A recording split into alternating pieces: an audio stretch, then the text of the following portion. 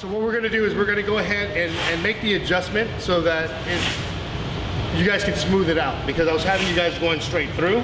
And what I didn't like was that you're setting up anyways. So we're just basically gonna look that if we're gonna go ahead, you know, the combination over here is gonna be that jab, that uppercut, that hook, and then that jab. Again, 1, 2, 3, 4. Here, 1, 2, 3, 4. So we know that's the boxing combination. Now, when we try to add the kicks, you can see what was happening with a lot of our guys, especially when we're doing the Thai pads versus partner drills.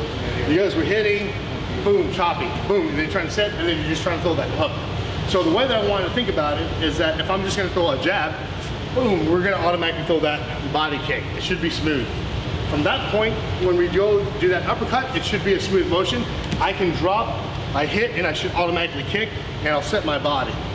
Then I'll go ahead and throw that hook. I'm thinking about how I'm going to throw that hook. Somebody drops their rear hand, boom, you jab your body, boom, and then you basically kick to the body.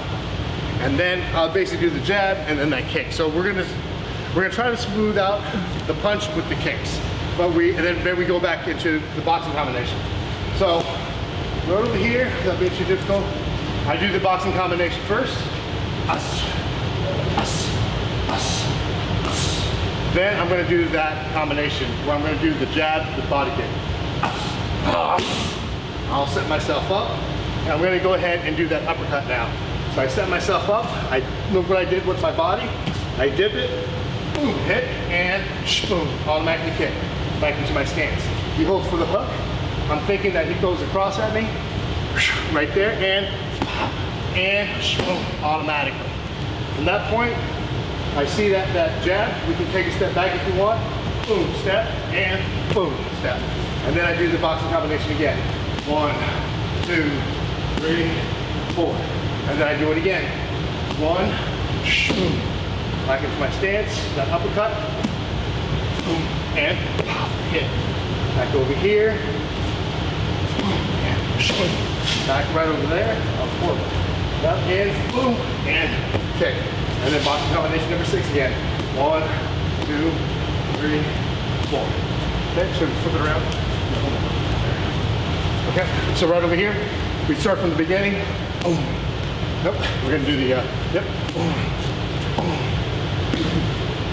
And then from there, I do that combination. That's it. 1, back in my stance. I think about for that uppercut. So you set up for the uppercut.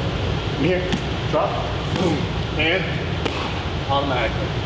From that point, he's going for that hook. And right away. From that point, I get my distance. Boom, hit. And then the combination. 1, 2, 3, 4. Then I do it again. 1,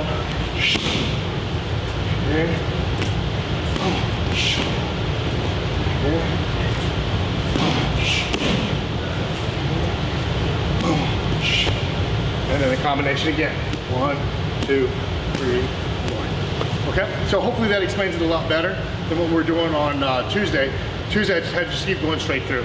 But this time it's okay for you to take a break and see if you can combine each punch with each kick. Any questions?